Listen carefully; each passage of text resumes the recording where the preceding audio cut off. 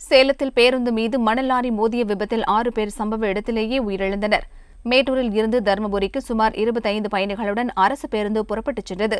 தொப்பூர் அருகே சேலம் தருமபுரி தேசிய நெடுஞ்சாலைக்கு பேருந்து நுழைய முயன்றபோது எதிரே வந்த மணல் லாரி ஒன்று பேருந்தின் பக்கவாட்டில் பயங்கரமாக மோதியுள்ளது. இதில் பேருந்து முழுவதும் நொறுங்கியது.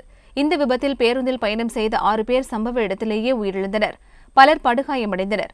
இடிபாடுகளில் சிக்கியிருந்தவர்கள் அனைவரும் மீட்கப்பட்டு தருமபுரி மருத்துவமனைக்கு கொண்டு செல்லப்பட்டனர். மேட்டூர்லேருந்து தருமபுரி போகிற பஸ்ஸில் நடு சென்டரில் லாரிக்கார அப்படியே மணல் லாரி மேட்டூர்லேருந்து வந்துட்டு இருந்தோங்க சார். வெள்ளைக்கலுக்கு வரலான்ட்டு இருந்தோங்க சார். 10 பேருக்கு மேலே ஆற்றுலேயே செத்துட்டாங்க சார். மீதி எல்லாம் இதாக இருக்காங்க. எல்லாத்துக்கும் அடிபட்டு சார். பலர் ஆபத்தான நிலையில் இருப்பதால் உயிரிழப்பு அதிகரிக்கலாம் என்று அஞ்சப்படுகிறது.